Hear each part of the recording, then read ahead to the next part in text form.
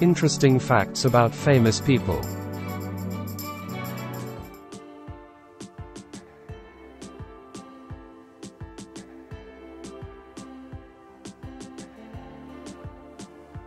Ten Western remakes.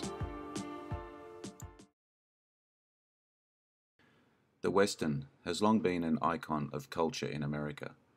The West, as a subject, started with novels and stories that exaggerated frontier life.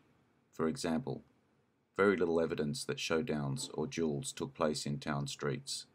Westerns became one of the popular film genres of the 1950s, the classic era. Westerns still remain popular even today, sustained by new original films and, as we will see today, remakes of classic movies of the past. Some recoil at the mention of a remake, but these updated Western remakes are worth checking out, even if it's just to remind us how great the originals are. If you like this video, please like, share or subscribe. You can check out my many other videos on my channel.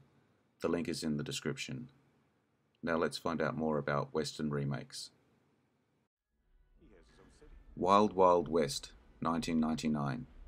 You could put Wild Wild West in the "it's so bad it's great" box. Let's be honest, it's not a great movie, at least by most standards. It does, however, have a strong cult following, earning a reputation as a good bad movie. Based on a TV series called The Wild Wild West that aired for 4 seasons between 1965 and 69, starring Robert Conrad. This movie earned terrible reviews, including the worst screen couple for Will Smith and Kevin Kline, and worst picture. Okay, we got that one out of the way.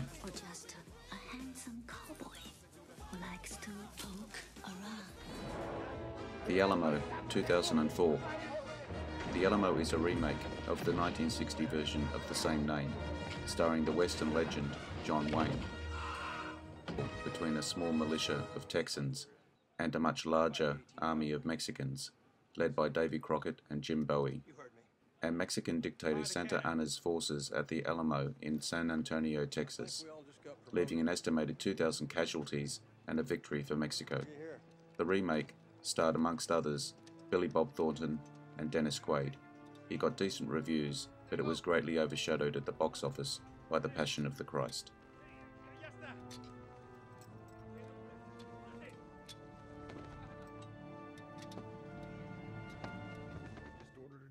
The Magnificent Seven, 2016. 7 gunmen from different backgrounds come together with a vengeful young widow to protect her town from the private army of a dangerous industrialist.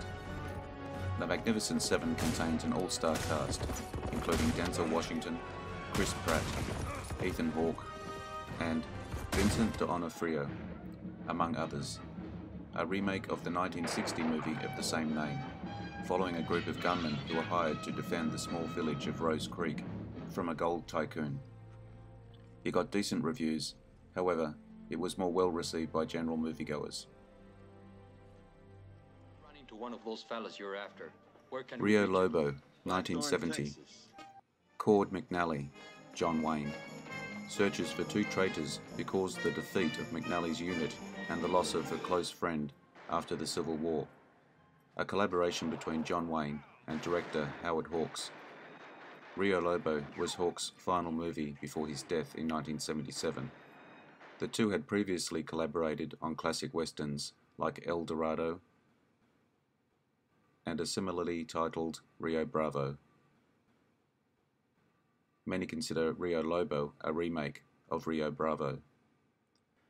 Sadly, it served as a disappointing swan song for the iconic Hawks-Wayne duo, even though there were certainly things to like about it. Is that we rely too much on dreams? Ned Kelly, 2003. An innocent man becomes one of the most wanted criminals the world has ever known. Heath Ledger as the Australian outlaw. Ned Kelly is both a remake of the 1970 original, starring Mick Jagger, of all people as Kelly, and an adaptation of the 1991 novel Our Sunshine. The 1970 film was not a success, a critical and commercial disappointment, disowned by both the director and Mick Jagger.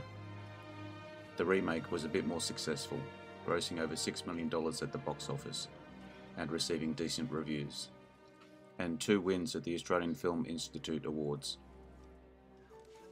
Maverick, 1994. Is this seat taken? Brett Maverick, Mel Gibson, It is now. needing money for a poker tournament, faces various funny mishaps and challenges, including a charming woman thief, Jodie Foster. Ma'am, and I'm pleased to meet you. It's based on the TV series of the same name, which aired for 5 seasons from 1957 to 62, starring James Garner, who also appears in the 1994 version. Positively received, earning an Academy Award nomination for Best Costume Design. It grossed over $180 million worldwide, making it a box office success.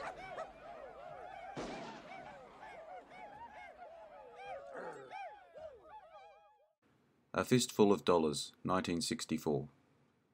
A wandering gunfighter plays 2 rival families against each other in a town torn apart by greed, pride, and revenge. Both the first entry in the iconic Dollars trilogy and the first movie for Clint Eastwood. The movie was a huge success, popularizing Eastwood as an actor and launching the spaghetti western genre in America. While not an official remake, many fans and critics agree that A Fistful of Dollars bears a huge resemblance to Akira Kurosawa's Yojimbo. In fact, the company behind Yojimbo won a lawsuit against A Fistful of Dollars, delaying its release in North America and winning an undisclosed out-of-court settlement. Get it down the hill. The Magnificent Seven, 1960. 7 gunfighters are hired by a Mexican village to liberate them from oppressive bandits. The 2016 remake has nothing on the 1960 original. Just like A Fistful of Dollars, the 1960 Magnificent Seven was a remake of an Akira Kurosawa film. Unlike A Fistful of Dollars, this one had permission and was not subject to a lawsuit. The Magnificent Seven was a Wild West-style remake of Kurosawa's Seven Samurai, often regarded as one of the greatest movies ever made.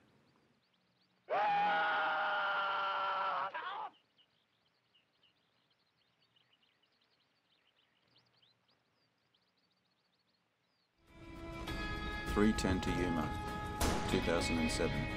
It doesn't get much better than 3:10 to Yuma. Russell Crowe as a psychotic outlaw, and Christian Bale as the poor farmer who delivers him to the 3:10 to Yuma train in exchange for a huge sum of money. A remake of the 1957 film with Glenn Ford, both based on the Elmore Leonard short story 3:10 to Yuma, receiving positive reviews and earning Oscar nominations for Best Sound Mixing and Best Original Score. True Grit, 2010. A teenager enlists the help of a tough US Marshal to track down her father's murderer. With the Coen brothers, there's really no going wrong. True Grit is also a remake of the 1969 original starring John Wayne, Glenn Campbell, and Kim Darby. Not only is True Grit the greatest Western remake, but it's also one of the greatest modern Westerns. It earned great reviews and was nominated for 10 Academy Awards, including Best Actor and Actress, Jeff Bridges, Haley Steinfeld, Best Director, and Best Picture. I hope you like this list of Western remakes. I'm sure you'll let me know your thoughts in the comments.